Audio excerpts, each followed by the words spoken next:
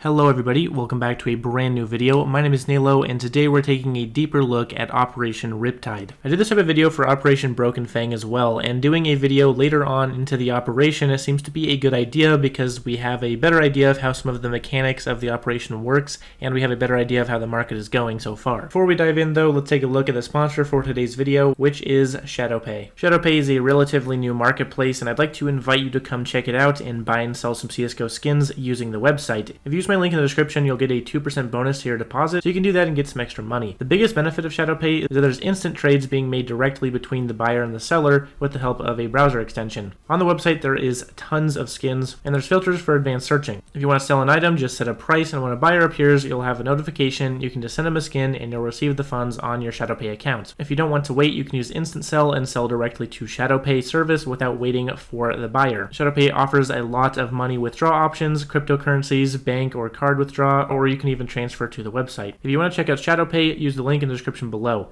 My code is Nalo. So let's dive into Operation Riptide. Starting off, one thing I wanted to touch on that wasn't known at the time of the previous video was that the Glock phase odds are actually equally shared between each phase. So instead of it being, oh, you get an M4 Coalition or you get a Glock Gamma Doppler, instead it's you get an M4 Coalition or you get Glock Gamma Doppler phase 1, 2, 3, and 4, or Emerald. Oddly enough, Emerald actually has an equally shared phase as well, which means it's about a 1 in 6 chance to get an Emerald, which is pretty crazy. As a result of this, the M4 Coalition is in fact rarer and does actually command a higher price on the Steam community market. So basically, when you open up the trade collection or you do a trade up for it, you actually have a 16% chance to get the M4 Coalition, which is actually extremely low odds, and I think that definitely worked in its favor despite it not being so great of a skin. Investment wise, this does actually kind of come out to a pretty good option. You basically have to pay $45 minimum in order to create a new one from the Operation Riptide page, or you have to do a trade up for it, which is going to be even more expensive. So there's already a money gate behind it, but on top of that there's a rarity gate behind it as well, as there's only a 16% chance to even get one. The only thing I think works against the M4 Coalition as an investment is that there are already other similar M4s that a lot of people consider better. This one doesn't really add anything new or spicy to the lineup, so I think long term there's not going to be a whole ton of hype for it.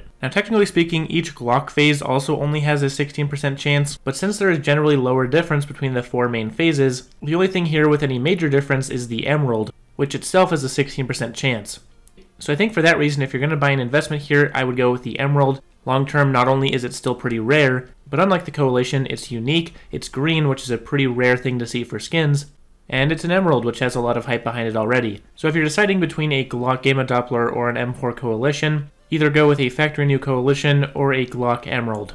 That would be my best advice for the long term. Another thing that I wanted to mention regarding prices and when those prices are going to be at their lowest is when new missions come out. New missions come out around every Wednesday, so that'll be the time that everybody is getting their stars and buying new items and putting more into circulation. This is going to cause the prices of everything to fall, so if you're looking to get into an investment, you're going to want to wait till then. As for the best week to buy these in, I would definitely kind of aim more towards the end of the operation because that's when there's a potential pass sale and more people spending all of their stars, especially those people that saved up their stars the entire operation. Also, when the operation is coming to a close, there will be people boosting accounts and spam buying stickers or cases, depending on which one has a better profit return at the time, so the cheapest price on stickers is probably going to be then. Another topic that's been talked about quite a bit is the major souvenir re-releases. So obviously they've released some new collections here, and they've kind of given some of the old collections some much needed upkeep, and have created a lot of new skins for these collections and new tiers of skins as well. The question surrounding this is, are the new collections going to be used during the major? Now this is still pretty debated, but there are a lot of people that think that these new collections are going to be used in the new major and therefore are going to have souvenir re-releases of the skins. But there are also people saying this isn't going to happen because the major is going to overlap with the operation, which could cause them to just use the old collections since these ones are being used for the operation, and maybe Valve wants to make them more exclusive. I personally think they are going to use the new collections in the major, and I think we will see a souvenir re-release of a lot of these skins. So right now might not be the best time to buy into them. However, depending on which side of this topic you stand on, I've created a couple different investment strategies for you. And by the way, quick side note, Train is actually not in the active duty map pool. Ancient actually replaced Train, so the new Train collection won't be seeing a souvenir re-release until later on. Alright guys, let's get into these different optimal investment strategies that I've come up with depending on which side of this topic you stand on. Alright, so starting off, only looking at Riptide items for the next 5 months or so, I have two paths. The first path is if there is a major souvenir re-release. So if there is going to be souvenir gold aberesques and stuff like that, then obviously there's going to be a lot more of those flooding the market and for a cheaper price, and they're going to look better because they're souvenirs. As a result, if there is a re-release, I would go with the Train collection. Now that doesn't just mean the covert from the Train collection, that means any tier of skin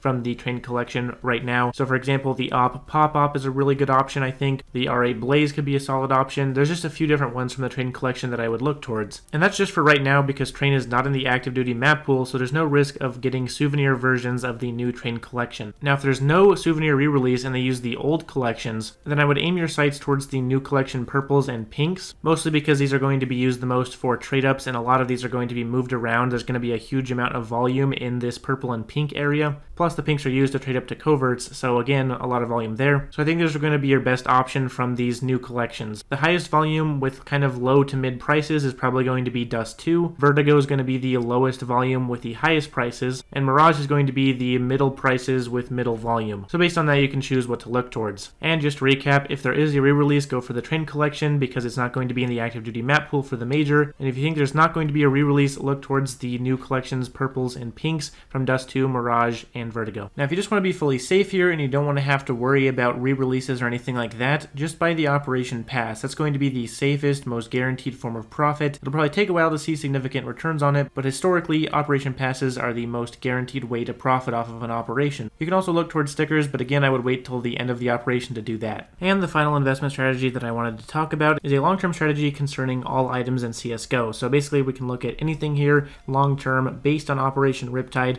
what I think is going to be a solid investment strategy. And for this, I'm going to go ahead and say Hydra collections are going to be a really good option here. The Gods and Monsters collection, the Rising Sun collection, and the Chop Shop collection. I have a few different reasons for this. The first one is that there is confirmed no collection re-releasing, at least for a long while. As we've seen with the recent operations, new collections are released each time. They don't re-release collections, so unless they change this at some point in the future, I don't think we're going to see Hydra collections anytime soon. There's also no maps associated with these collections, so there's not going to be any souvenir drops that can happen for the Rising Sun, Chop Shop, or Gods and Monsters collections, and the more operations with no re-release decreases the uncertainty each time, so there's going to be less uncertainty in the market with these Hydra items. They're also a great apex point of sorts of looks and scarcity because they're pretty rare and they look really nice, and they still have volume because not only are they a solid investment choice for a lot of people, they're not too pricey, and they still look nice. If you disagree or if you think there's another thing that you can possibly invest in, then that's great. I think there are a lot of great things to invest in going forward here, especially coming on to winter.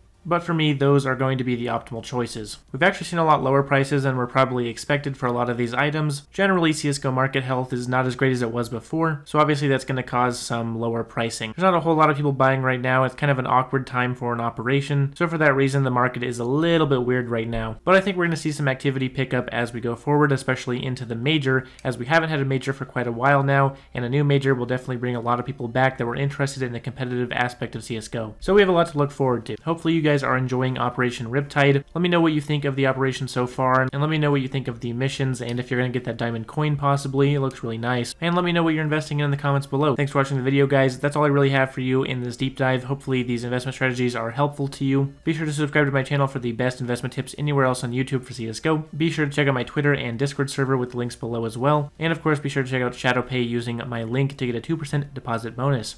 Thanks, guys. See you next time. Peace.